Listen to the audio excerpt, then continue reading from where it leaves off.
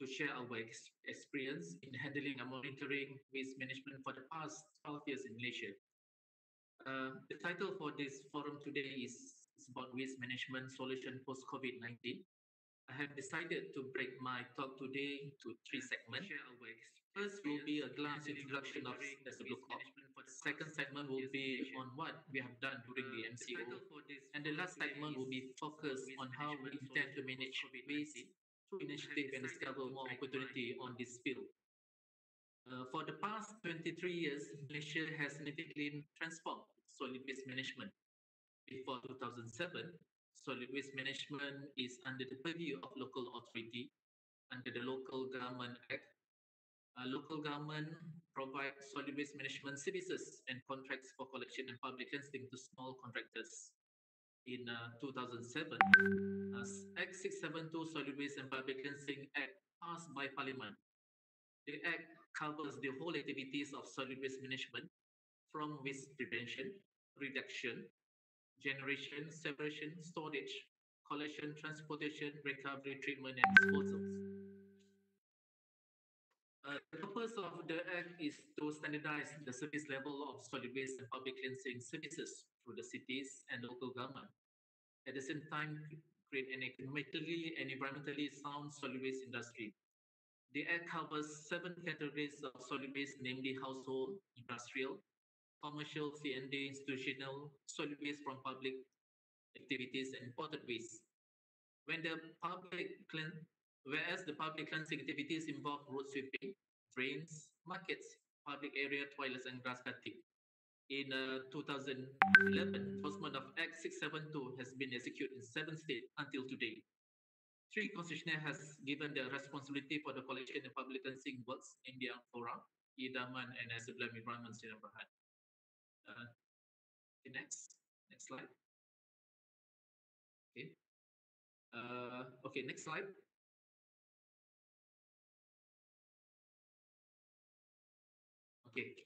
Okay. To 3 segments. First will be this will be on the second segment. Okay, where during the MCO. So 7 new SOP introduced. Okay, on the second segment, I would like to share on solid waste management during COVID-19 pandemic. The COVID-19 pandemic was also did some impact on the waste sector when the pandemic was progressing and lockdown imposed in all the states. The Ministry of Housing and Local Government, KPKT, and SBUCOP had to rapidly adapt our waste management system and procedures to the situation. 5 new SOP were introduced during the MCO, namely, the first one is a waste collection during and post-pandemic, public cleansing waste during and post-pandemic, collection from the quarantine centers, public sanitation, and solid waste facilities management. Next. The purpose of the Act is to standardize the service level of solid waste and public cleansing services through the cities. Basically, all the SOPs were aimed to minimize the risk of infection to the workers. And collection from the quarantine centers, we also make sure that the collection of domestic waste from the B point, not including the clinical waste from 18 quarantine centers are done and gathered under Act 342. And collection waste must be disposed of without any other treatment. Next. For the 2011, enforcement of Act 672 has been executed in 7 states until today. 3 constitutional has given the responsibility. Okay, for the public sanitation, basically the objective previously. Sorry. Next slide. Okay, basically on the public sanitation, basically the objective of the public sanitation is to minimize the risk of infection to the general publics. And it was done in public areas, infection level of red and orange zone, specific location and frequency to be advised by the local health authority. And for the waste generation during COVID-19, we have done some studies on the collection of domestic waste during COVID-19. We have made a comparison on the same months, year 2019 and year 2020. From the histogram bar graph, it shows that there is a reduction of waste collected in year 2020. and the amount of domestic waste decreased probably because of commercial and institutions not operate during the MCO. Next slide. We we also compare collection of recyclables. From the graph, we can see and notice that the amount of recyclables show an increase during the MCO because public spends more time at home and they manage to clean and sorting their waste during the MCO. Next. So the last segment. Next slide. Okay. Okay. The last segment. Okay. This. Okay. Next. Is a new norm. Dependency on foreign workers. Next slide. Okay. Okay. From our data, it shows that. Sorry. Previously. Quarantine centers are done and gathered under Act. No. Previously. Previous slide. Okay. Okay. From our data. Okay. Okay. From our data, it shows that we have. Sorry. Next slide, please. Okay, this slide. Okay, from our data, it shows that we have 25,730 numbers of workers in this field, and 7,784 were foreign workers.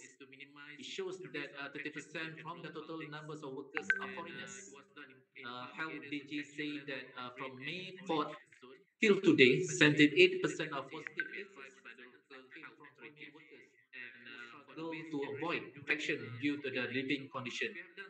We also have the intention to reduce the numbers by replacing them with parole and ex-detained prisoners, homeless, workers retrenched from BSS during COVID-19, orang asli, Aborigines, and ADDK rehabilitation centers opens.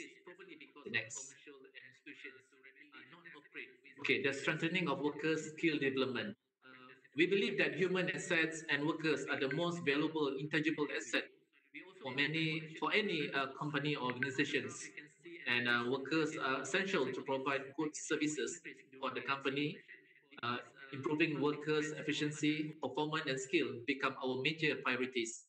Therefore, SBROCOM and Department of Skill Development (JPK) have collaborated to form SWTC, Solid Waste Training Center. So this basically the accreditation to SWTC as a training center started at 31st January 2019, and our objective are to provide knowledge workers, key workers, that is the employees who possess three elements of competency, which are technical, social, and learning. From June 2019 to June 2020, we have 310 numbers of apprentices, and we have produced 90 numbers of SWTC graduates. Okay, next slide. Okay. SWCOP as industrial lead body LB. Another new milestone and achievement for SWCOP is we have been appointed as industry lead body LB started 1st January 2020 by Ministry of Human Resource to carry out the function of Department of Skill Development. So SWCOP will represent the solid waste and public cleansing management industry in planning and driving industry growth and development. And one of the functions of ILB is to ensure educate skilled workers in the industry. We also have made plans for ILB activities for the coming years. We will set and develop occupational framework development. Second one, creating and expand national occupational skill standard norms development, set to be the reference for research and development R&D for solid waste industry, and execute and expand implementation of Malaysia skill centers. Okay, next slide, please.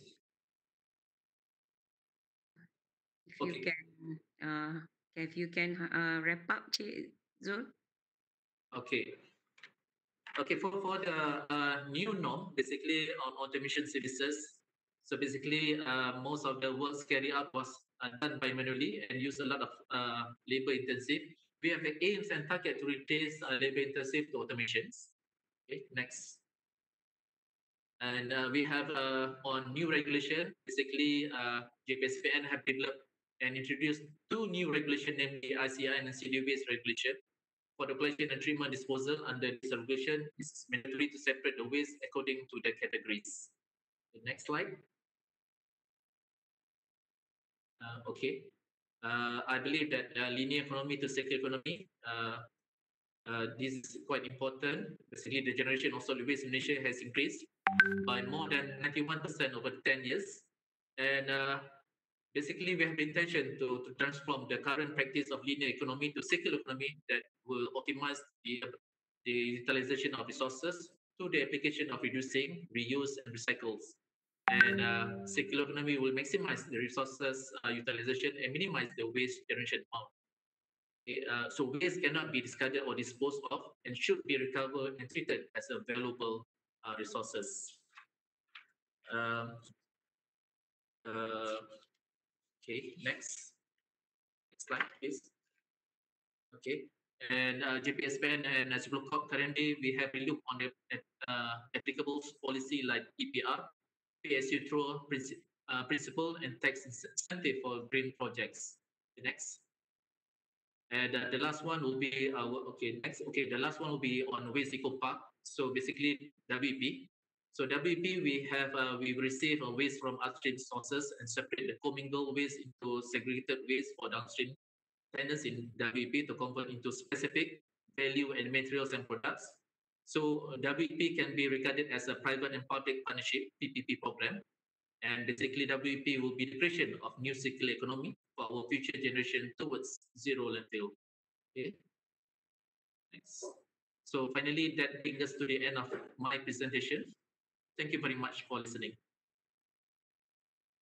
Thank you, Engineer Zulkifli, for the insights on SW Corp, what it has done during the MCO, as well as your future plan into automation, as well as some of the efforts in training and so forth. So we'll probably get back to you during the Q&A. I'd like to move on to our next speaker, which is Datuk Muhammad Zain Haji Hassan. He's the Chief Executive Officer of Alam Flora Sdn Bhd. And I think all of us probably have heard of Alam Flora. It's one of the three concessionaires appointed by our government under the full privatization of the solid waste management in Malaysia. He has 20 years of hands-on experience serving various positions in Alam Flora, and prior to that, he was also in Idaman, another one of the three concessionaires dealing with waste management in Malaysia. So I think we'd like to hear more from Datuk himself on some of Flora's initiatives, his own experience during COVID, post-COVID, and the way forward. Over to you, Datuk. Thank you very much. Assalamu alaikum warahmatullahi wabarakatuh. Alhamdulillah. First and foremost, thanks for giving me time here. Maybe we can go straight to the slides. Okay, Alam Flora Sdn Bhd, we have been in the business since 1996. And again, I would like to start with Alam Flora has been in waste management for quite some time. And when we talk about Alam Flora, we also would like to inform, next slide, that Alam Flora will be no more just a collection and cleansing company. That's why you can see a lot of segment there where Alam Flora and our subsidiary DHAS, basically we are into such activities which covers environmental solution from public and waste management collection up down till industrial scrap recycling, and also you call about building cleaning and whatnot. Next slide, please. This is also this is a journey. Waste management in Malaysia is a journey. I believe same with other countries as well. We were before in difficult situation where waste not being dealt properly, but today with what we have, alhamdulillah, the waste management has been put into perspective. But again, as I mentioned, Alam Flora do not want to be only a collection company. We would like to be a solution of environment, as mentioned just now. Talk about SDG 11 and 12. We are there to support the government. Next slide, please. And this is basically part and parcel of the project that we have done. Yeah, I'll let this next on collection, waste collection. Next slide. And also city cleaning. Yeah, these are things that we are currently doing. Yeah. Next. And the most important, yeah, during COVID, these are things that we have taken into consideration. Yeah, we sanitize the vehicle, we make sure the body temperature has been taken, social distancing, as well as regular hand sanitizing, because we are out there. We are essential services. We can't stop as decided by the government during MCO. So we are doing that properly. Next. Next slide, please. Okay, Alam Flora Alam Flora really solely believe in waste recovery. Yeah, I used to tell everybody, we are not just 3R. We are, before 3R happens, the first R is refuse. We have to refuse. Refuse, don't buy things that you don't need. That's most important.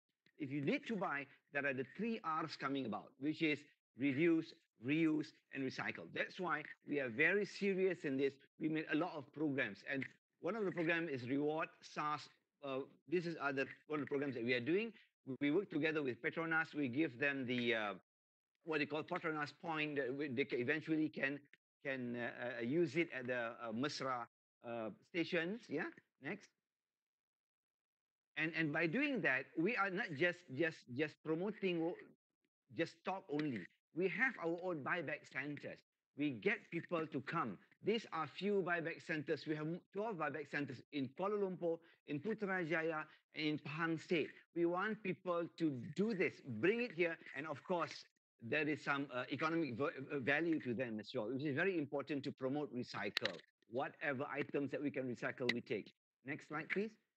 On top of that, we are not just doing recycle, we do awareness program. We use this vehicle to go to the kampong, to the villages, to the taman, to the towns, telling people, and this vehicle, we put the big signboard and big screen where it can eventually tell people how to recycle properly. This is basically what we are doing to promote recycle, yeah, to meet the requirement as stated by the government. Next. Okay, another one is once we take recycle SAS or separation at source, we used to have this mixed waste with e-waste. So eventually, in March this year, we started aggressively doing e-waste neighborhood program, yeah, because we do not want all these waste going to our material recovery facility. We want to really separate from the source itself. Yeah, next slide. So this is our segregation waste facility, recovery. As I mentioned earlier, recovery is very, very important. Once we collect it from house to house, from commercial, this is what we have now. We bring it to our recovery center, and then we segregate them. And twice a week, this company comes. We don't send it to them. They come and take it. But the concept here is from the industry goes back to industry. I love to use the word zero waste solution, but that is too ideal. But this is the way forward that we are doing now to make sure that as IR Zul from SW mentioned just now, to increase the 3R items. This is what we are doing. Yeah? Next. This is on a single stream just now. This is basically commingled waste. The first one is single stream. This is commingled waste stream together with organic waste that we are doing at our landfill in Temerloh, as well as in Sungai Pelik in Sepang for the KLIA, the airport waste. Yeah? Next. So the recovery waste mass balance, we are trying our best to follow, to take out it from the landfill. Of course, landfilling is the system at the moment in Malaysia. 10% recyclable materials, 20% inorganic materials, and organic materials about 40%. And at the moment, later on, the rest goes to the landfill. Therefore, we can save out of 1,000 ton per day of MSW diverted to the landfill, we can save, yeah, from these landfill gas about 4,000 odd metric cubic. Yeah? Next. So these are the initiatives that we are currently doing. Yeah, we thought of upscaling this. We are looking into it, especially in our landfill in Temerloh, Pahang. At the moment, as you can see, a product for fuel oil diesel from waste to that. We are into that now together with one of the universities. We are looking forward for tires, as mentioned by Charles just now. Moving forward, that is the way forward for Alam Flora. Again, Alam Flora is not just a waste collector. We are taking care of the environment. Next slide, please. Another one is SRF. Previously, we used to hear RDF, but this is a bit better, solid recovered fuel. This is basically, it will become a fuel by itself. Yeah, we are also doing this also at the pilot scale. Once everything is done, then we look at the market part of it to make it, to upscale the project. Yeah? This also covers organic waste as well as canvas. Mentioned just now diapers. We're also looking diapers to be part of it because it's a very good fluff. Next slide, please. The next slide. This is anaerobic digester. As you can see, the first part, the top part is, this is what happening. Food waste collected by Alam Flora goes to the landfill.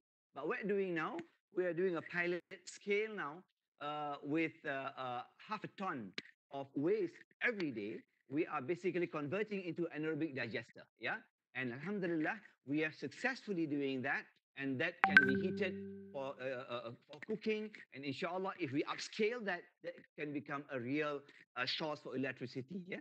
Next. And of course, 11 and 12 is the utmost important, because I used to say with the team that we have front end and back end. The front end is the industry. Industry basically brings, either it food industry or packaging industry, they always bring all the items to the public. And we as consumers are the back end people. So we must have responsibility, industrial responsibility, customer responsibility, and industry must eventually use good type of plastic, sustainable products and things like that, clean products to ensure that this can be done when it goes to the customer. So next slide. So as I mentioned earlier, Alam Flora here not just to a prominent collection city cleaning company. We would like to increase recycling rate together with IR Zol and the government to increase the awareness, education technology, as well as to reduce source of greenhouse gas. It's mentioned just now, the 1,000 ton as per cubic meter of gas. And of course, we really need to reduce the waste goes to the landfill by 70%. I believe we can achieve that together. If we have community will, industrial will, and political will, we can do that. With that, I thank you. Thank you so much, Dato, for keeping to the time and also giving us a run through on what Alam Flora has done. I think the years of Alam Flora being in the market and servicing the public, he has definitely shown a lot of progress. In fact, almost a whole cycle that has been done. Thank you so much for that. Inshallah. And now we'll move on to KDAB waste management. And we have Mr. Ramli Muhammad Tahi here, who's the managing director as well as the board member of KDAB Waste. He's an interesting background. He has a master. He's a master's of business administration. Was a corporate guy working in banks and also in Australian Highcom. But he's now dealing with waste management. But I guess because of that, he has managed to also uh,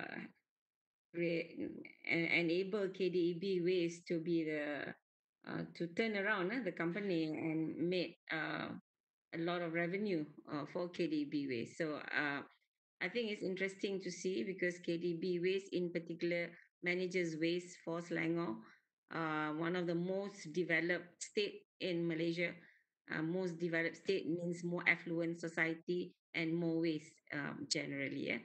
So, Mr. Ramli, if you would like to share your views, over to you. Thank you. Bismillahirrahmanirrahim, Puan Noliza. Assalamualaikum warahmatullahi wabarakatuh. Good morning to the learned speakers. My name is Ramli bin Matai. First of all, on behalf of the company and the state government, In particular, I would like to express my thank you for giving me the time today to join this webinar. Fantastic day today is Wednesday with all the learned panelists.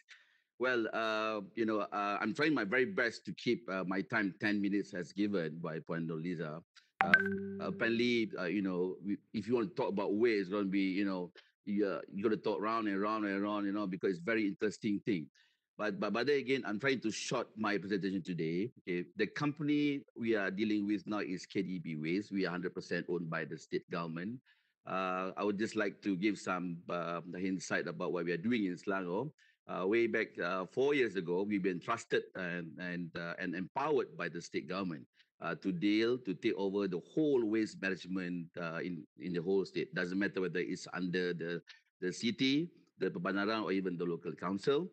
Everything must be given to KDB Waste because what state see waste one of the pertinent things when they run the state other than water infrastructure and whatnot, and there are some budget being allocated for waste management on a yearly basis. So what we did, our model is very simple because the state decided that we are not going to subscribe to Act 672, which means that we are not one of the three concessionaire, which has mentioned by Arzul earlier and Datuk Zain. So Selangor is purely using our own budget, our own revenue coming 100% coming from all the local council. The fact is, this month, I mean, by end of this month, by next month, our mission, which has been tasked by the state government to take over the whole solid waste management that cover the collection of domestic waste as well as the public cleansing, will be completed by taking over completely Madis Bandaraya Shah Alam. That will be 12 local council that we are done. Now we talk about Selangor. It is very interesting. Selangor is the most developed state, as Puan Noriza mentioned earlier. We have got about 6.3 million people residing, working in Selangor. That doesn't count into some foreign worker, legal worker, or whatever worker that they are doing their business in Selangor. And we have got almost 1.2 million taxpayers in Selangor. I know it is next to Putrajaya and also it's next to Kuala Lumpur. It is very congested and it is very highly the socio-economic is very vibrant in Selangor. So what happened is that we have got 12 municipal council in the whole Selangor. We have 2 city status, which is Bandaraya PJ and also Bandaraya Shah Alam. And we have got this Pembandaran Selayang, Ampang Jaya, and we have got this Sepang, and also we have got this Subanjaya. And the rest of the 4 are all Majlis Daerah. It is a big challenge and a mountain to climb for all of us in Selangor because Selangor, by virtue of generating kind of weight per day basis, based on the record, based on the record that we received from the landfill operator, Selangor apparently generate close to 7,000 tons of municipal waste per day, which is not something that we are proud with. But I mean, if you look into account the domestic waste, about 7,000 tons. And we talk about maybe cleansing as well as public waste, another 3,000 tons. So it's almost 10,000 tons of waste that we have to deal with. And our model is purely, as I mentioned earlier, the budget that we receive from the whole 12 local council is meant to deal with all this waste collection and also public cleansing. And if you don't take this into account as comparing to the national numbers of waste, I mean, based on record, I see some numbers. We are talking about 36,000 ton per day of waste that generated in the whole country. So we are probably one of the largest contributor of waste, which is not something that we are proud with. But then again, as I mentioned to you, when we were entrusted to take over the whole 12 local council, for the past 4 years, we have got this new model. Our model is just to ensure that we can keep Selangor clean at a very minimal budget, which means that we are trying our very best to compete whatever KPI which has been done by other under Act 672 or which is being set by the whole local council. We talk about frequency of collection of waste. We talk about frequency of grass cutting, drain cleaning. We talk about bulky waste, whatever it is. We have come up with this model whereby the company is going to do the same thing in the whole 12 local council.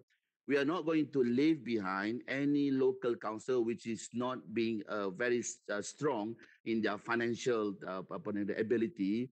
That means that the state role is very important to ensure that the state through KDB Waste can give the fair and best treatment to all the whole 6.3 million people who live in Selangor and 1.2 million taxpayer, without taking into account whether they are coming from Majlis Daerah, whether they are staying in Majlis Pemandaran, or even they are staying in Majlis Bandaraya.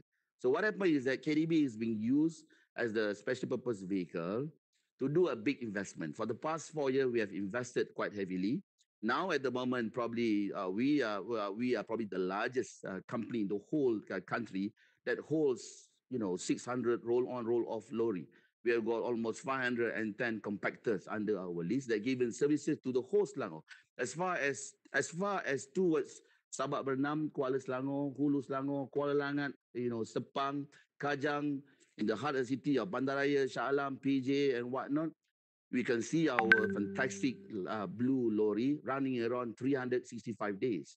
And as I mentioned, as like Dato Zain mentioned earlier, there's no to it, because our KPI with the local council, we have got to do the collection 365 days a week. We have got to ensure that grass is being cutting as proper as scheduled. We got to make sure that this drain is being cleaned as proper as scheduled. We got to clean up and take up all bulky waste generated by the whole people in Selangor. This is a big task for us for the past 4 years. But thank God, Alhamdulillah, after 4 years, what I can see in the whole Selangor is much cleaner now after we came on board. This can be proved with the increase of waste being collected and dumped in the whole landfill in the whole Selangor. And we have managed to reduce the complaint dramatically for the past 4 years. But I just wanted to, what do you call it, to share some of our experience during the 6-7 week of MCO. I noticed in Selangor for the first week, there was a completely reduce of weight, almost 7%. And then when it come to the second week of the MCO, I noticed that we look at the numbers, it was like 14% decline. And the third week of the MCO is almost 20%.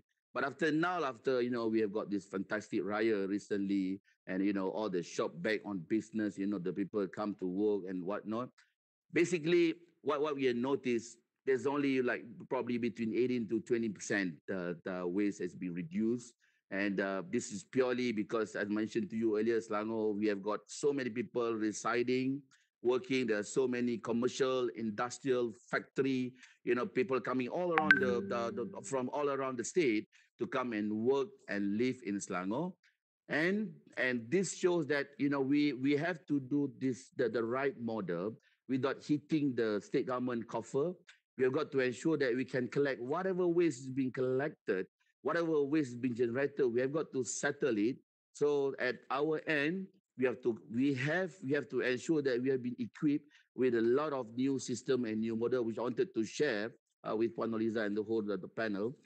Based on the numbers, when we do this takeover over last 4 years, we have what do you call that? We have done this model. We invested in new machine. We have invested in new compactor. We have invested in new roller. We have invested also in jetter vehicle. We have invested in road sweeper. And at the same time, we also have invested in our we call centralized command center. So what happened is, for us, it is very simple. Seeing is believing. We have equipped all our machine, all our lorries with vehicle monitoring system to ensure that we are not going to miss any single road, any single collection when we do our routine daily. We also, at the same time, we have installed a live CCTV on all our vehicles. This to ensure that we can see live, we can be controlled, from our head office here in Shah Alam. Puan Noliza, you can see behind me, this is our Triple C, we call it Centralized Command Center, where we are monitoring 1,100 our vehicle on the daily basis. And of course, when you talk about MCO, we have got almost 9,000 crew. They are working, on the 365 days. And we have taken extra precautions measures. We have asked them, just focus on collection, just focus on the public cleansing. They are required to have some temperature check. They have, frequent hand washing, their usage of hand sanitizer. They got to put their face mask, and also they got to wear their glove. We're really concerned of these frontliners. And we know the fact is, even though there is a risk of contaminating or contacting, COVID-19 disease, but we believe that this is a big responsibility for us But we have taken extra measures to ensure that all been taken care of, all our worker, and and post COVID-19, I would just like to share what do you call that, the idea of this company to the public, that we want to incorporate the technology when we deal our business on a daily basis. We have introduced these apps. We call it iClean, whereby the public, they just do not have to make a call, download the apps from Android or Apple, and then if you see any waste not being collected, or is there is any illegal waste being dumped in any part of Selangor, just snap the photo it, take the GPS, and then send it to our command center. We will pick it up. If the complaint received before 12 noon every day, our pledge is we will try our very best to solve it within the same day. These apps have given us extra because you don't have to go and pick up the phone. You have to go and run away to our office to complain to PBT, because at the end of the day, it is an integrated whereby we can accept all call, fax, what do you call, WhatsApp and email, whatever. Then we'll be addressing as soon as possible.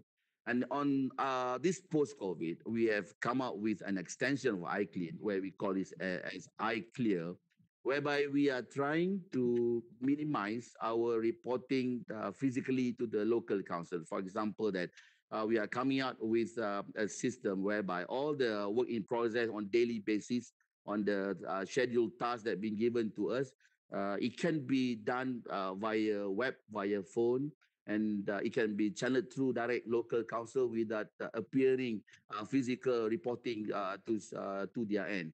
We can talk about monitoring, with the geofencing application being installed. We talk about crew management. We talk about the last 4 years. We have been entrusted to do only waste collection, domestic waste, as well as public cleansing. But that does not stop us here, because by next month, we are completely taking over the whole of Selangor. Well, the company are trying our very best to diversify and enhance and put some values on what we are doing. Just like Dato' Zain said, we also have a big heart to do more than what we are doing. We are seriously looking into improve our operational efficiency. Other than that, we are looking also on the, what you call, to do some put some devices to all our machine that can detect when it comes to fuel consumption.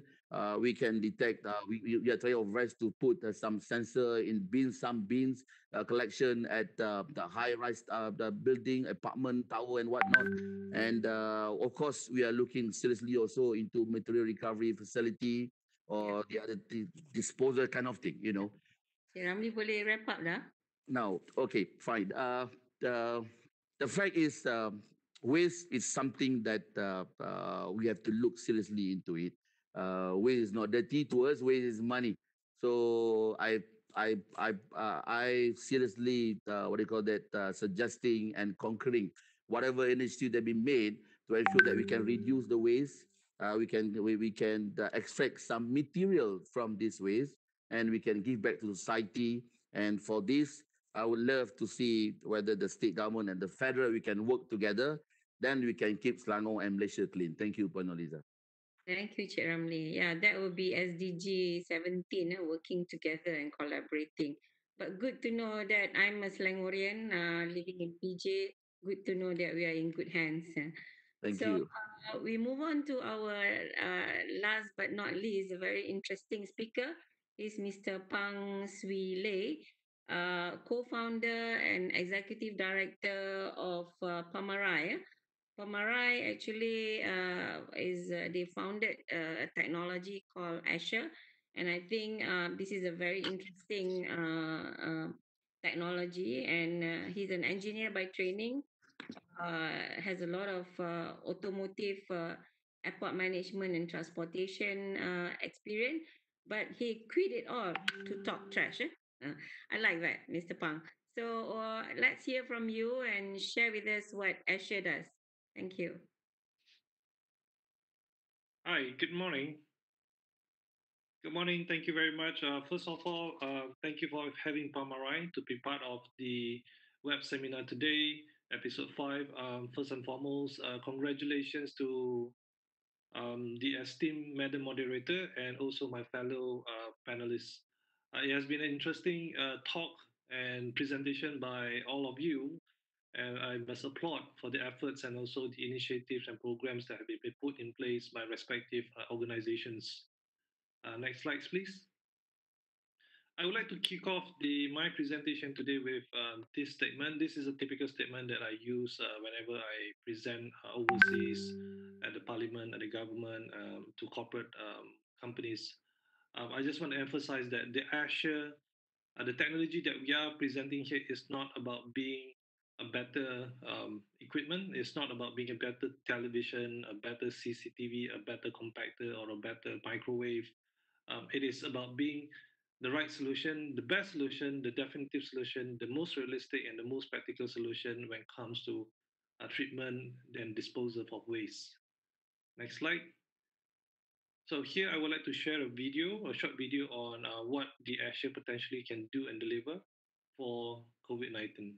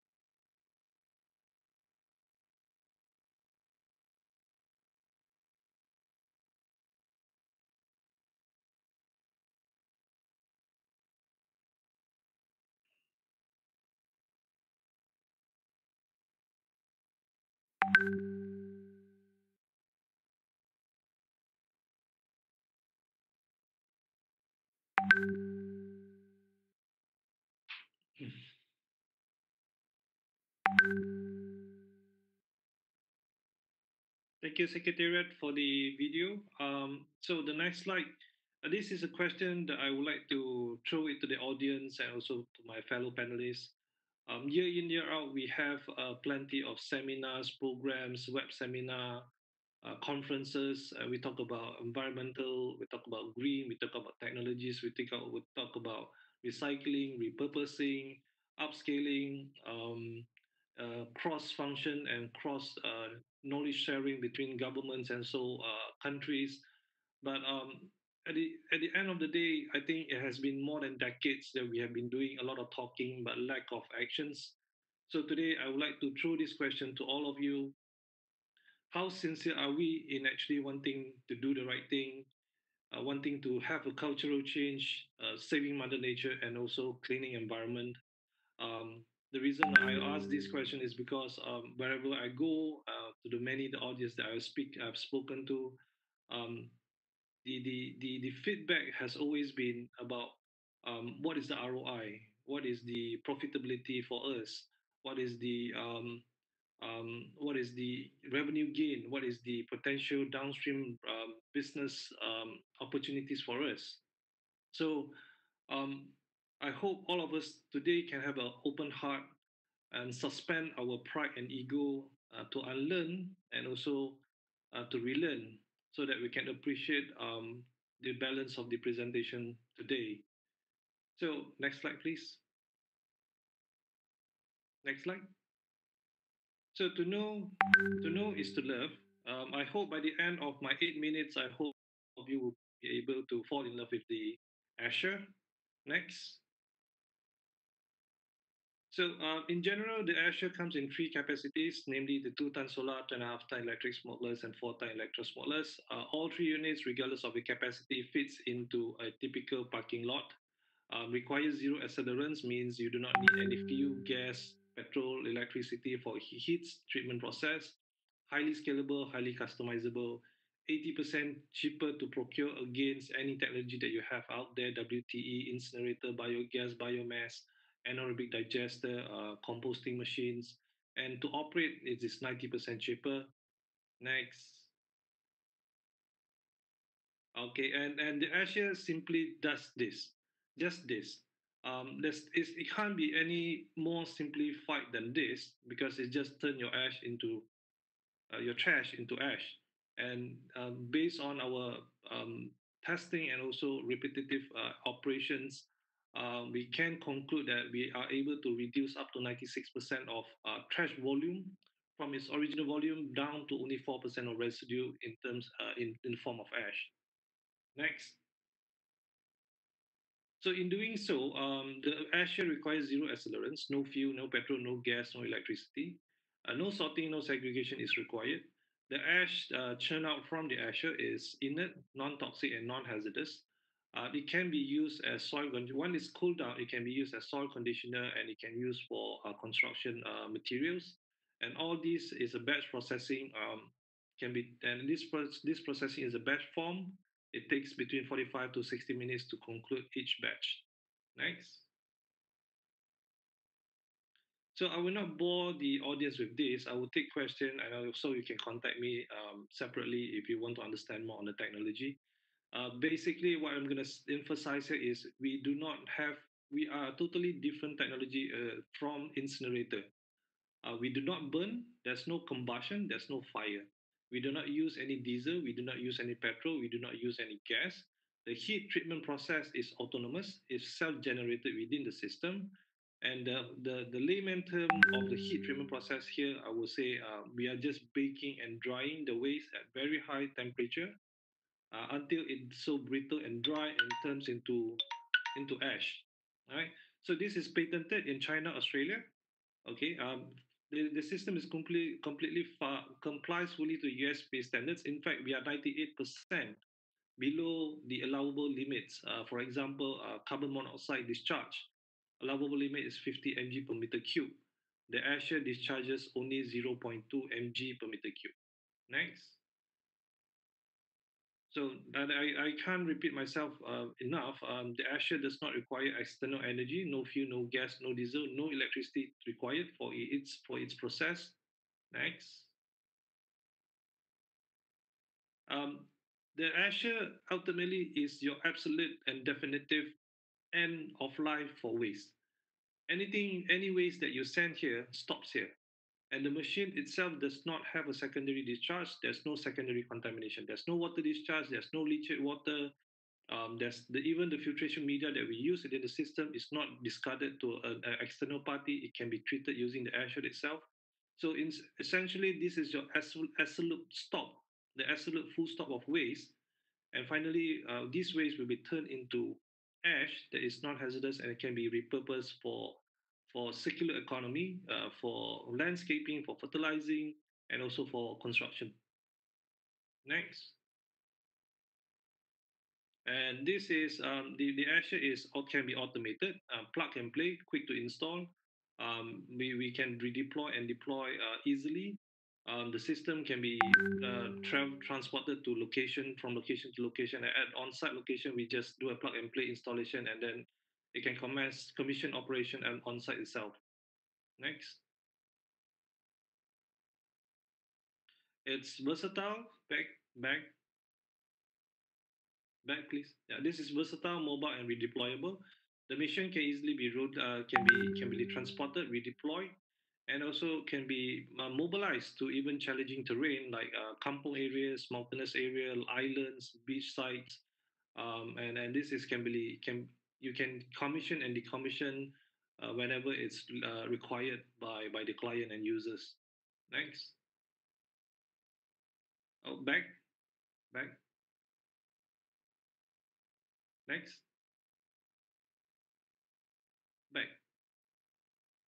back, back, back.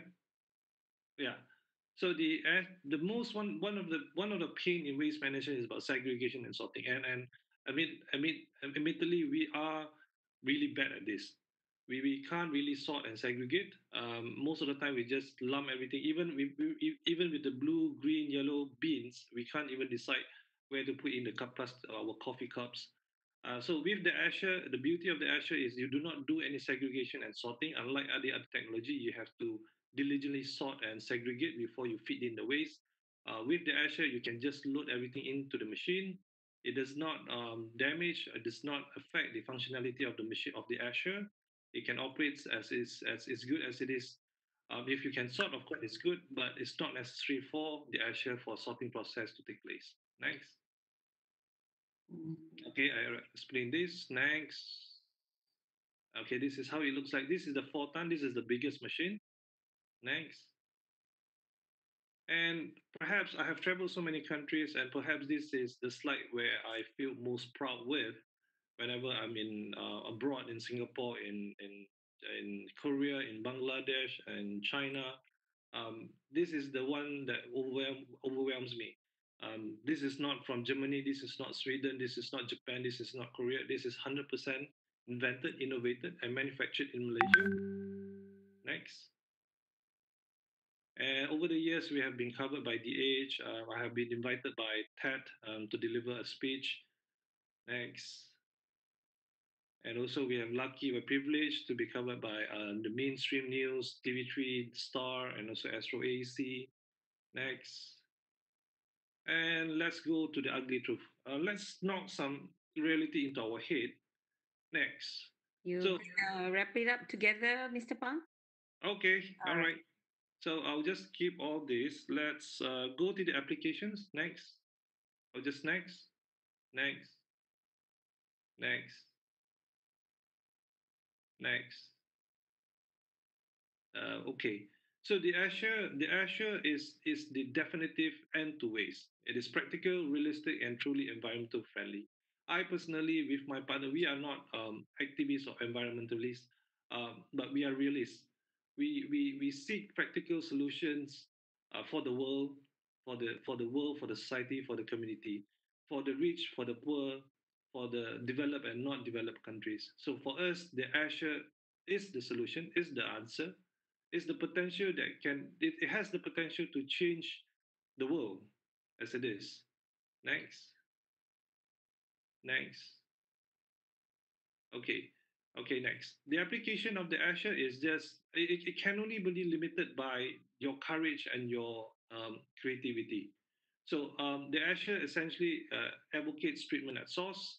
Next, and the and it can place and to treat all these large premises like airports, stadiums, halls, malls, clearing up old dump site or landfills, plastics easily, post-disaster recovery and rebuild, all islands. Next, highly congested area, treatment at source at markets for malls, rural areas, e-waste, poultry farms. Next, medical waste, clinical waste.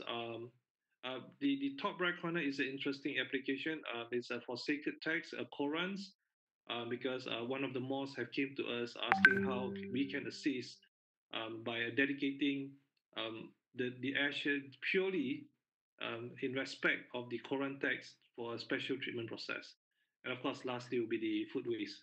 And then from the beginning, you see the capacity is 2.5, and 4 tons. People say, "Hey, this is very small. We are dealing with thousand and thousand and hundreds and hundreds." Well, essentially, the Azure is meant to decentralize, treat at source, not for accumulation and storing. So, but we have a concept where we call the Azure pod that are capable of treating 100 tons per day per pod. And this is highly scalable. If you have 500, we just build 5 pods. The entire pod is fully solar powered, off grid and has an all natural water wastewater treatment process, which is also part of our local invention. Next. So the schematic diagram is this: is runs on three conveyor lines with a capacity of 100 tons per day. Can be segregated, can be designated for specific waste, and it comes with a research and knowledge center, and also come with a fertilizer packaging center as well. Next. And this is a side view. So like I said, if you want a higher capacity, we just have to multiply the number of pods to be built. Next. And last, I would like to appeal to everyone. This is in line with KDEB and also Alam Flora. They have a vision to diverting waste, reducing waste from landfill. But as for me, it requires more than just Alam Flora and KDB. It requires all of us to play a part. I myself no longer take out my trash. All my trash from my house, from my mother's house, from my partner's house, we do not take it out to the dustbin outside the house. We bring it to the factory where we treat it ourselves. So imagine if 33 million Malaysians have that access and facility nearby their community, nearby the house, where they can actually send and drop off their own waste for a definitive solutions. We no longer need thousands of lorries and compactors running around, consuming thousands of liters of diesels, thousands of liters of wastewater dripping around needed to be treated, and thousands of acres of lands to be converted into landfill. And all these small pockets and decentralized treatment of using the asher, it also means a wealth distribution for the community, for the society. It's also a empowerment to the people to actually place their own part, their role in keeping saving Mother Nature and also keeping environment clean. So everyone can be a hero. Our tagline is landfill diversion hero, trash to ash. You can be part of this, and all of us can be part of this. Next. And that's all from me. Thank you very much. Thank you, Mr. Pang. You might say you're a realist and not an environmentalist, but I can see so much passion there, and it only means that you are very, very concerned on our well-being and environment. So definitely, you're an environmentalist also. But Thank you, Madam Moderator. I'm very proud of the product that you've developed. Congratulations. Thank you, ma'am. So we have very few minutes more, but I know our host was asking me to hurry up, but I thought all the papers were great. Everyone had a lot to share. So I didn't. I apologize for interjecting you guys at the very last minute. So I don't think we can manage a lot of questions. I'm just gonna see whether we have a lot coming in. I don't think there were too much on the line, right? So probably a short chat among all because it's amazing to get the big players on screen and Charles all the way from Boston and Mr. Pang, with his technology. So moving forward, you guys are all talking about Datuk talking about recovery, and then with all the inventions and the technology that Selangor have done, So moving forward, where do you see Malaysia, with what we are facing through now with the pandemic? But the numbers just now from the data from Alam Flora, from SW Corp shows a decline, even from KDB shows a decline. So my beginning remark of a 360-degree turn doesn't seem to to be true. People are still managing their ways despite the fact that we have a pandemic. So that's good, but how do we get it going? With the technology that Mr. Pang have shared with us, Charles shared a long list just now. Do you think Malaysia, how can we stimulate this faster? Not just being a change agent ourselves, but how can we really, really transform faster than what we have been? And Datuk Zain have been doing it for 20 years. How can we transform even faster? So I'm going to leave to, it's an open question. Please feel free to answer. Thank you. Thank you, Madam Moderator. Zain Hassan here again. Okay, there are short-term and long-term, right? So COVID-19 teaches a lot, yeah, whereby people don't throw waste because there's no shop, no bazaar Ramadan, there is no midnight shop and whatever. So whatever we look at things, I used to look at strategically. Number one, where we are now. Where we are now mean what is the problem statement? Meaning, the problem statement now, we have too much waste. That's number one. When we have problem statement, where to go? That's the vision. The vision for me is simple, yeah? Either we want to choose just throw away, just chuck like that. Number two, just bury, which is a lot of landfilling we're having now in Malaysia. Or third, burn, like what Mr. Pang is saying, right? But the vision of the Malaysia people or Malaysian government should be, we must create a sustainable society. Yeah, that is what the SDG is all about. When you talk about sustainable society, it has to be a resource. Yeah, whatever waste that we have now should turn to resource. Mind you, to produce 1 ton of paper, we have to cut down 17 trees. So these are things that we have to do. Okay, after the vision, let's say the vision goes to either the three I just mentioned or zero goal waste. That is the way forward. So I still feel to have back is a resource. We don't burn too much the resource. We don't bury the resource as a landfill. It has to go back to industry. From the industry, goes back to industry. So the volume is basically enlarged. In Europe now, they do away with incinerators, yeah, because this is something important. They don't burn resource anymore. And last but not least, the root cause. How to go there? Yeah. The last question is how to go there. How to go there is again, we must understand the root cause. As I mentioned, the front end, the industry players, industrial responsibility, they must have four things. Number one, they must have clean product. Number two, they must have design for sustainability product. They must also have EPR program, extended producer responsibility. This is where the regulation comes in. They must have PAYT, pay as you throw. There are industry also paying throwing waste. Industry in individual. So this is something that we have to do. I believe these three questions we must to ask ourselves. Yes, I agree. We have Asia just now. Maybe it's a short-term solution, but in the long term, we cannot kill the resource. Resource must goes back to industry, or else don't talk about a sustainable society at all. Thank you very much. Thank you, Dato. 100% behind you on that one. So anyone else? Or disposed, and we should the waste should be recovered and treated as a valuable resources. That ends of my statements. Thank you very much. Hi, I would like to chip in here. First, hi. Yeah, go ahead. Yes, I would like to chip in here. First, I would like to correct Dr. Zain slightly. The asher does not burn because burning is very polluting. The asher does not burn. We do not have any fire or combustion process in our waste treatment process.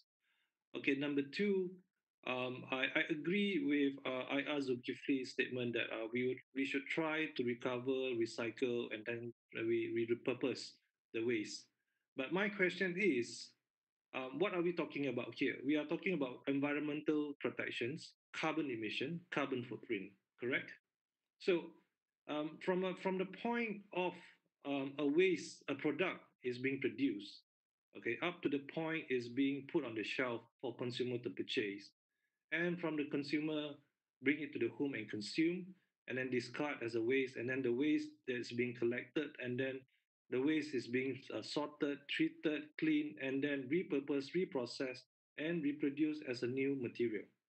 So if you look at the entire spectrum here, where are the carbon emissions point? So the point that I'm trying to state here is, in our efforts and procedures, trying to recycle, repurpose, salvage whatever things that we have to that we can salvage, plastic to fuel, solid to fuel, etc. What is the carbon emissions? What is the energy consumption that we are looking at? What is the natural resources that we are using in order to put that process into place?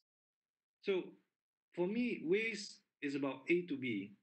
From the point is being discarded means the point where it's being recognized as to the point where it's being disposed.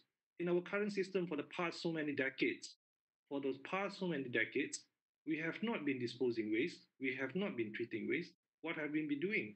We have been relocating, transferring, and hiding. Hiding here mainly in a hole of a landfill or the dump site. If we are lucky, we have a landfill. If we are not, it's just a mere dump sites that we do not know. General public do not know this. We are not bothered by this because all we need to do from the house is pack your rubbish in the kitchen, put it outside. Alam Flora, KDEB, Daman, Southern Waste will take it away. Everyone is happy. But for this happiness, at what cost to the environment, for the mother nature, for the natural resources like our land? The KSU for Ministry of Rural Development once said to me, they have to identify land areas that is to be converted into landfills in view of the overcapacity of existing landfills. Right. So we are still doing not enough. You see, I agree with Dr. Zain earlier presentation where he said the first R of the 3R, which is refuse, but that is almost impossible. Puan Noliza, you mentioned you went to Starbucks. They no longer take your your personal mark. They have to give you their marks. So all these single-use material will have to go on with the current pandemic and the future pandemic or any other. Agreeing or disagreeing. It's just the whole chain of managing waste, producing waste, Those are the things that probably yeah, leading to our discussion here. I think where Datuk Zain was coming from is, why talk about waste when we can actually try to eliminate waste first, because waste after all is something that we don't use or we don't want, and it's just a matter of eventually how we manage that, and it goes into all kinds of things that we are doing now, how best we are managing. And you've come up with one solution. KDAB and Alam Flora has, have come up with the entire circular manner of actually managing it. I think society is definitely important, So, any other views, Charles? You want to say something, Cik Ramli? Yeah, I just wanted to quickly say in here, just Dr. Zane, I completely agree with you that waste needs to be made and needs to be looked at as a resource. And I think that of all the panelists here, I might have a little bit of a cynical view because, again, my background working with a lot of multinational companies, a lot of these large beverage companies that, to be frank with you, sure, they might have their marketing departments that want to have sustainable materials, as it's called. But at the end of the day, it needs to make sense from a cost perspective. So at what point, how do you make it make sense for a cost perspective for these countries? And for a lot of countries, what we've seen so far is you touched on EPR, extended producer responsibility schemes can go in there, but especially like recycled content requirements, things like that, government-led initiatives that are going to force, these industries to say, these companies to say, hey, we need to start using this recycled material. We need to start valuing it higher. We have a case right now where, spot cases out of the United States where recycled polyethylene terephthalate is worth more than virgin that comes straight out of the ground, PET, because the beverage companies need that recycled content. So when you can have initiatives like that, just drive the industry, just drive it forward. That's when you get the investments. That's when you get the funding. That's when it gets in the news. You have the Ellen MacArthur Foundation go off. So that I really see. It's almost the government perspective. It's the government that needs to go in and take a leading role there. True. Yeah, thank you for that, Charles. Yeah, very, very on point too, Cik Zul, Engineer Zul, you want to respond on government taking that lead there? Okay. We see that these we should enhance on these the programs to change the people mindset and attitude, and that's why we have come with a lot of incoming new regulations like EPR, and we wanted to strengthen back on the SARS program, and we would like to see that people to see that waste can be converted to something that something that we can recover, and we wanted to have terms of waste can change to wealth. That is our aim and targets in future. Thank you. Just very quickly, we have two questions here actually from the audience. There's a Siu Wai Yung asking about how to make separation at source as a new norm. What's the impact and effectiveness of waste separation rules, which was launched in 2019? And her second question is how ready is Malaysia's ecosystem in implementing circular economy? So probably, yeah, anyone wants to pick up the question? Maybe I can answer on the SARS program. I admit, okay, there's still a loophole and weakness in the SARS before this, and we see that the public perception is they quite not satisfied with the whatever the operation or the regulation that we have enforced for this. So basically, we have comes with we have discussed with Jabatan GPSPN and a few of our colleagues from the concessionaires. We wanted to strengthen bank on the SARS, and we wanted to persuade people to join together on the SARS program. So that I believe that once we strengthen and then once we changing all the procedures and the SOPs, I believe that at the end of the day, people will participate back on this SARS program. Thank you. Cik Ramli, anything from Selangor side? You're muted, Cik Ramli. Okay, thanks. Okay, Ponaliza, I think it's very simple, waste has been generated on a daily basis by almost everybody in this state, in this country, 33 million people. You just can't stop that, whether you're coming from resident, private, residential, industrial, companies, offices, and whatever. But I thought that it is very important for the public to realize and aware that they have got to change their mindset. Waste is not dirty, waste is money. I'm proposing recycle, reduce, reuse, and whatnot. This is very important because at the end of the day, it doesn't matter whether the authority, SW Corp, Alan Flora, KDEB, KPKT, we are doing our very best to ensure that waste is being collected regularly, waste is being disposed efficiently and whatnot. But if they still keep, you look at the numbers, 5 years ago, what's the numbers like for the population of Malaysia? And what's the number of waste being generated 5 years ago as compared to now? It doesn't show any decline. It shows going up the stats. And I thought that if you're going to live for this year, next 5 years with the same mode of mentality of the people, because as far as I'm concerned, the rule of thumb now, you can create any waste, you can generate any waste, you can dump it at anywhere as long as it is not in your backyard. This is wrong. The public has got to play a major role. The public has got to help the government, the authority, the whatever it is to ensure that we can keep the waste low. And also, I would like to stress, I would like to pledge to the federal government. We have got billions of budget every year. There must be some big budget to be allocated for any new technology other than the normal conventional landfill, which is being operated in the whole country for like, I don't know, 20, 30 years. We are talking about budget allocated drastically to certain ministry, but I noticed there is a lack of budget being put when it comes to any new technology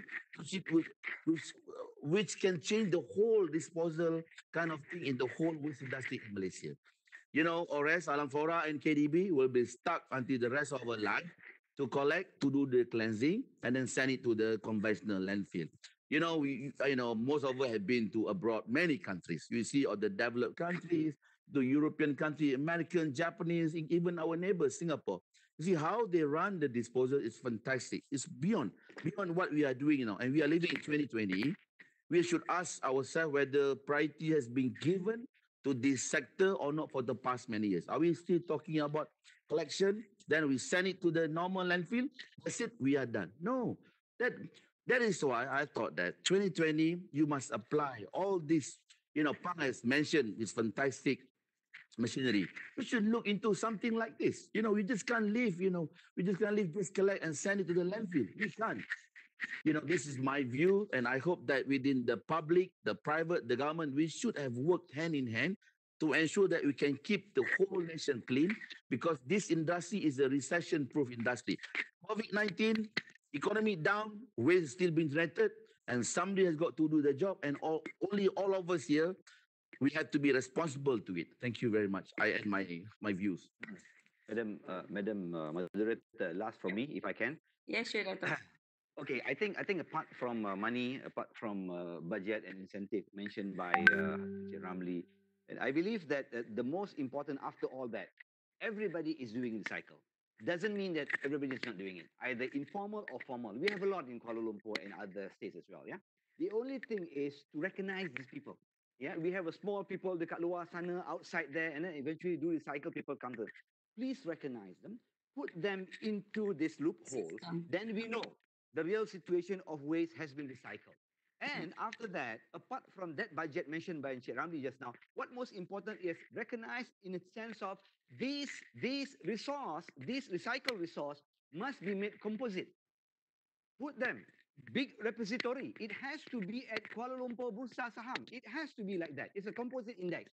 Then the value will go up if it goes to Bursa. Yeah, this is very important. Take that as incentive, and you can see people do a lot of recycle. You can see zero waste will be achieved, and or you call this sustainable society will be reached, inshallah. Yeah, that will be interesting to see, yeah, how we make, I mean, the most dirtiest business, the most lucrative business in the world. I think it's already doing that. Asia is already showing that itself.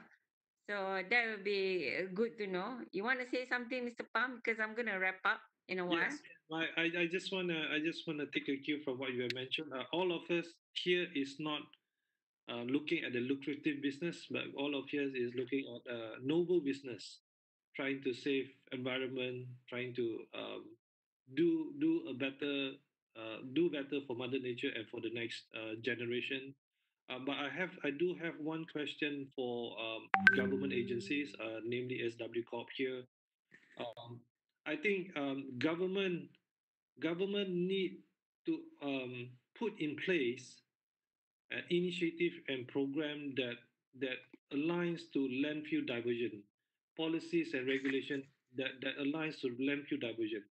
Can you imagine if all big premises like factories, shopping malls, they must exercise and they must exhibit their landfill diversion program, because these are corporates and these corporates generate of waste. So I think corporates must show and display, exhibit, and show evidence that they have a landfill diversion program on premise, be it by way of recycling, be it by way of using the ashes or using composting. But that they must show they have put in the initiative that they are diverting trash from going to the landfill and being sent out using the trash lorries.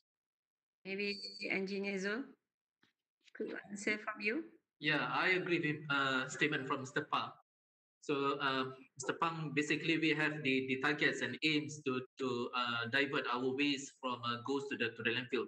We have targeted 40% of diversion of waste, and we are the midst of planning and to execute on whatever the programs or planning that we have discussed before this with Jabatan Pengurusan Sisa Pekerja. And basically on our recycling rate, we have achieved this year around 30%. 30%, and in 2025 we are targeting more than that. We are targeting 40%. So I agree with you, Mr. Pang, and inshallah with the cooperation from the others, our concessionaires, maybe we can get some advice from Chirambi, from KDB, and from the outsiders, including you, Mr. Pang. Maybe we can achieve our targets. Thank you very much. Okay, I think, yeah, thank you so much, all of you. I really hate to end this discussion. I think it has been very, very interesting. I've got tons of notes here taken, I, for one, has always been trying to, yeah, trying in all the work that I do, trying to address waste. It's not easy. Even developers do not really want to do it. But I totally agree. You need to start from yourself. You need to start from neighborhood, society. So the whole chain is important. it's not just about saving the trees, and it's actually just the fact that you don't produce waste is something I think very crucial. And I think we need to go into that reduce waste first ourselves, you know. I think we've got a lot. That's why we are a very wasteful society. I think when you have less, you are more careful. I mean, if you only have 5 plates in your house, you be very careful. When you don't have water, you know how to share that plate, you don't even wash it. But because you've got so much, you know, and I guess that's where we become not caring, very wasteful, and and a little bit, I think, not responsible lah. So I think this is where sustainability is very crucial. I hope this agenda continues. I hope we can have this discussion. Maybe SW Corp, JPSPN could actually bring the forum to a much different level. Urbanist, we're having our Malaysia Urban Forum in September. Probably we'd like to do a subject matter on waste, and and bring more parties into the discussion. So thank you very much to all the panelists, and I'd like to hand over to Nick Sufini back again. Thank you. Thank you. Thank you, Madam. Well said. Thank you very much, Puan Nurhaliza, and to all the panelists. I agree with her. I hate to end this session, but I have to. So once again, thank you to Puan Nurhaliza and all the esteemed panelists. That was a very, very, very good discussion and presentation from all of you. And to all the participants for staying with us and for listening and for the questions as well. If you have any more questions regarding this session or TECHNOMART or Mike, please contact us, and we'll be most pleased to have further discussions with you. And when you leave this session, of course, there's going to be a short survey. Please spend a minute to fill in the survey for us. And you can actually watch the session again on our Mike Malaysia YouTube channel. And also, please follow us on Mike's Twitter, IG, and Facebook. And with that, ladies and gentlemen, panelists, moderator, participants, thank you very much. And we wish you a very, very good day ahead. Assalamualaikum. Goodbye. Walaikum salam. Thank you. Thank you. Thank you very Goodbye much. to everyone. Thank you. Thank you. Thank you. Walaikum salam. Thank you, everyone.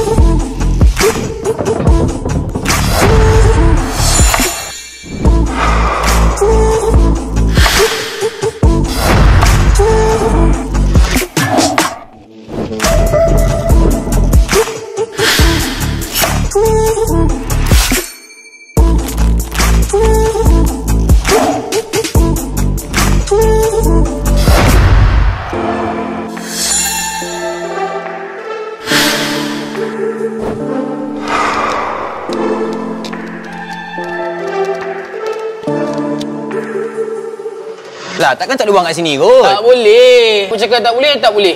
Kau buang tempat lain. Lah, sampah je, bukannya benda lain pun. Weh, orang cakap kalau kedekut tanah, kubur sempit weh. Belum kedekut tong sampah. Apa ni main kubur-kubur? Apa kes? Bang, tak ada bang. Benda kecil je bang. Bang, sekarang ni saya duduk atas ni tau. Duduk atas ni je. Sekarang ni saya nak tumpang buang sampah saya dekat tong sampah dia. Itu je bang. Takkan tu jadi isu pun. Lagi pun bang, nanti bang, tu kau ambil sampah tu, ambil sampah dia, ambil sampah saya. Saya bukannya buang mata-mata. Kau jangan marah aku bukan sampah. Relax benda boleh bincang. Bang, nak sampah macam mana bang? Bang, tengok dalam ni Okey bang, dalam ni ada kertas dengan botol-botol plastik je bang. Itu je pun. Sekejap. Tadi kau cakap apa? Ada botol plastik dengan kertas? Kau tahu tak yang kau nak buang ni semua ni ada nilai.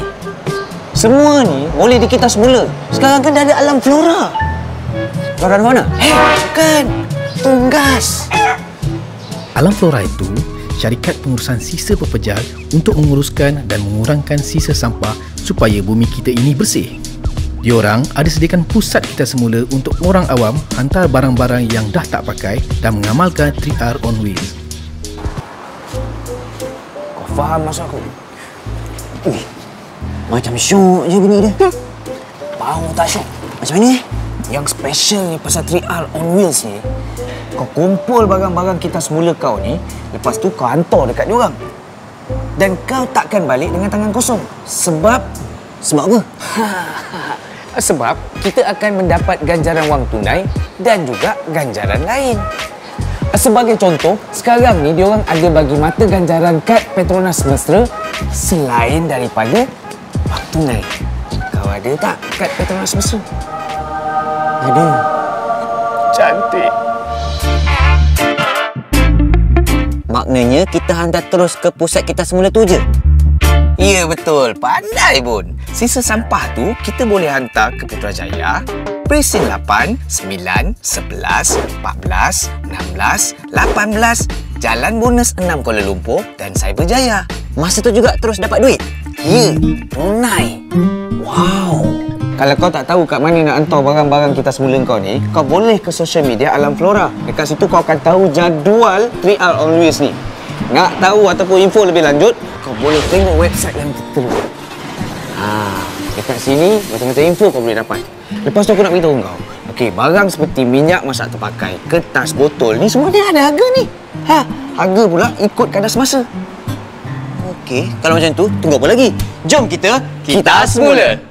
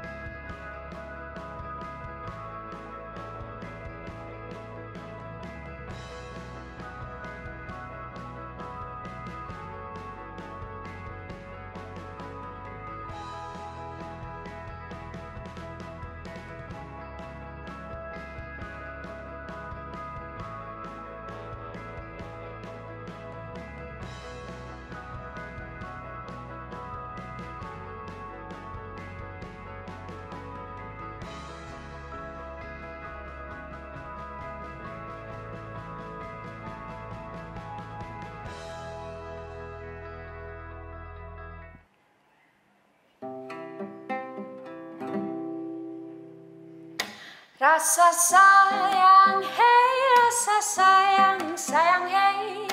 Lihat nona jauh, rasa sayang, sayang, hey. Rasa sayang, hey, rasa sayang, sayang, hey. Lihat nona jauh.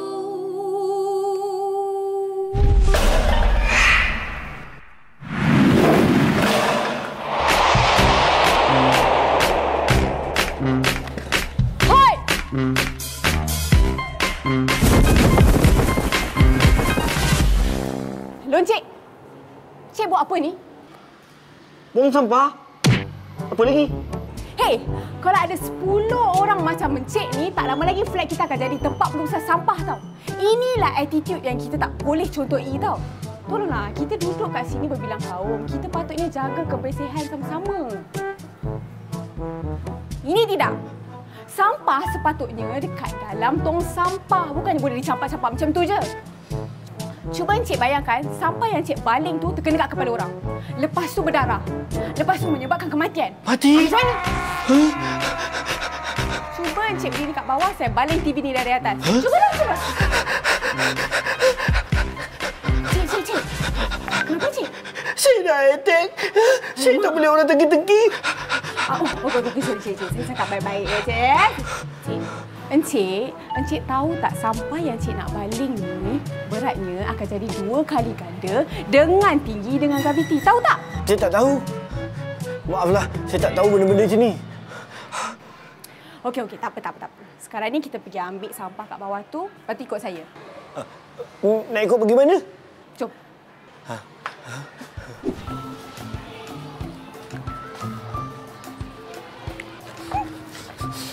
Busuklah sampah ni. Memanglah busuk. Lagi-lagi kalau Encik selalu buang sampah merata macam tadi tu. Silap hari bulan, tempat tinggal kita ni boleh jadi macam tempat sampah ni tau. Kalau busuk, pasti boleh mendatangkan penyakit. Cik, nak ke? Awak ni suka tegi-tegi. Tadi awak tegi, ni awak tegi lagi. Cik, saya nama.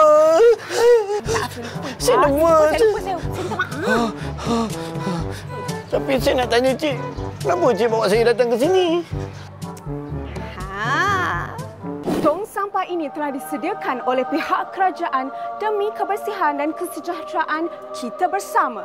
Buat apa kerajaan sediakan tong sampah besar gedabak macam ni kalau kita tak reti nak guna? Macam mana sekalipun, memang sampah perlu ada dalam tong sampah ni. Bukan buang sesuka hati. Ada faham? Faham. Saya janji, kita akan buat lagi. Janji? Janji. Terima kasih ya, Pak, kerana nasihatkan saya satu benda penting hari ini.